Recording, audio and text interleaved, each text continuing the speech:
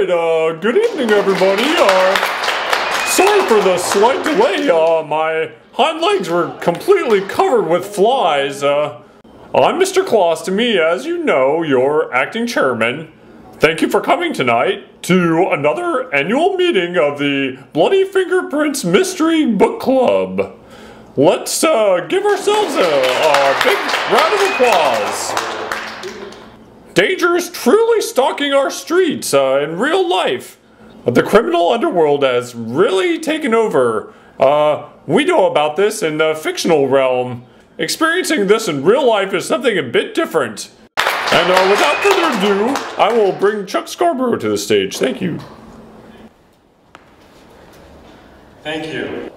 The impetus for change may come through persons who present you with many upsetting surprises. Translate any new Neptune, ego, desire. Yes, in the front. This isn't a mystery story. This has none of the elements of a mystery novel. Okay, next question, please. The man in the back. Converse explanation of the solar aptitude, and also what food she ate. Yeah, what about also the nose That's job an interesting she point you have, but this is a new kind of mystery novel. You obviously don't know what you're talking about.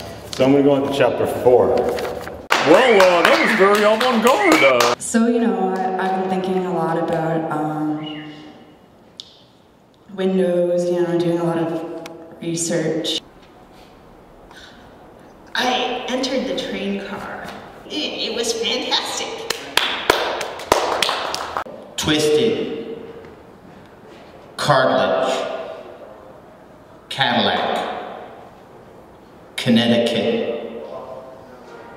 Abalone.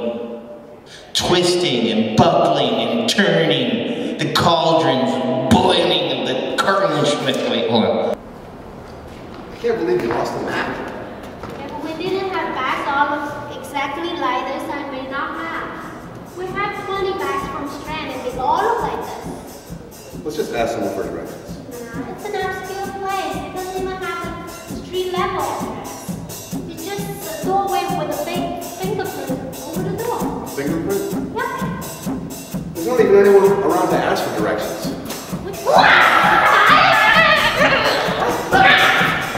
Two human children.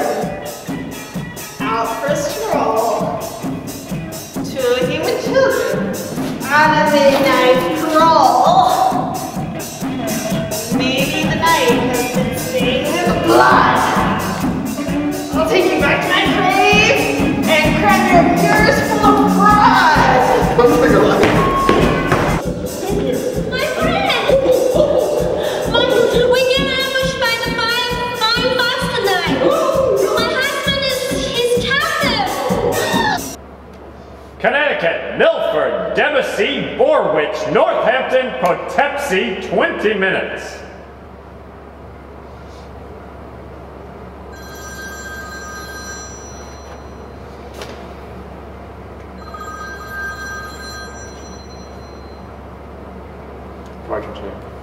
Look, Partridge, they've taken Oliver, someone involved in the Flying Fox Gang. They're training in an abandoned sewer reservoir, 2,000 or 3,000 of them developing a new kind of martial arts. They've been responsible for a wave of terror all throughout the city, and now they've got our man.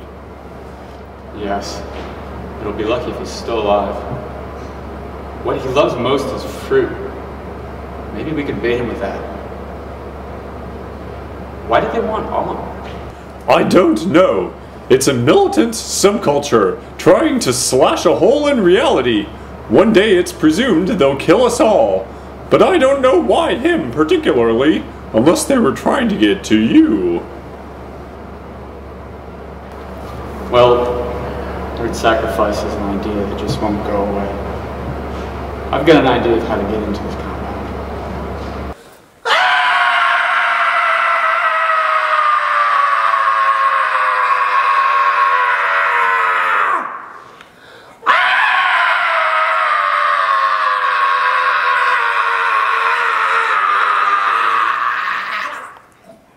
So, Sonny, I hear this is the information age. So, why don't you just tell me what I want to know?